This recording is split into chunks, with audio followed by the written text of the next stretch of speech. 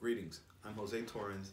You probably seen me serving at the altar at Holy Comforter and also greeting at the door and also as part of the Farmers Market crew. It is an honor to address you today on this important campaign. I am a lifelong Episcopalian. As a child, I attended St. Anne's Episcopal Church in the Bronx, New York.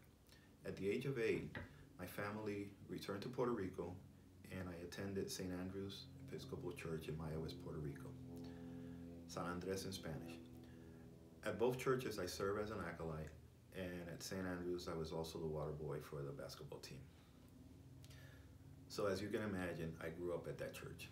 St. Andrew's is an Episcopal church established in our hometown in 1910 and has been my mother's church since she was a little girl, and I'm glad to say that she's 88 years old and still going strong at St. Andrew's.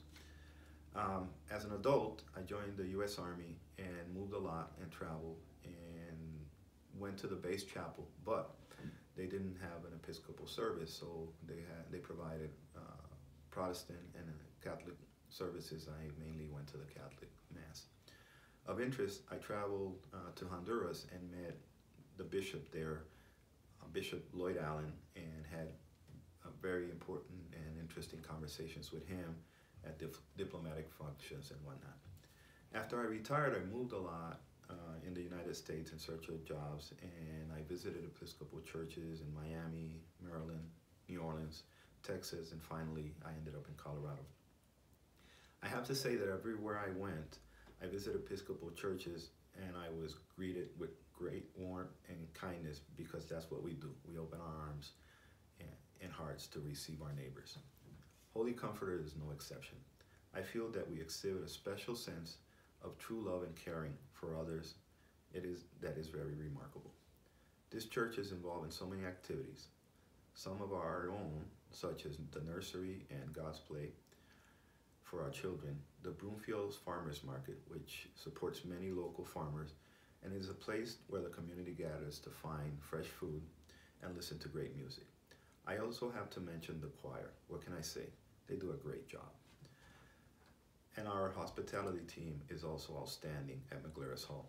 It's a place where after service and between services, it provides us an opportunity to meet, greet, and share time with fellow like-minded parishioners and visiting worshipers. Following the example of a generous God, we are also involved in many community efforts, such as Growing Home, who strives to strengthen families by helping them achieve stability and success. The Broomfield Housing Opportunity Coalition, who works to find equitable solutions for a diverse spectrum of housing needs.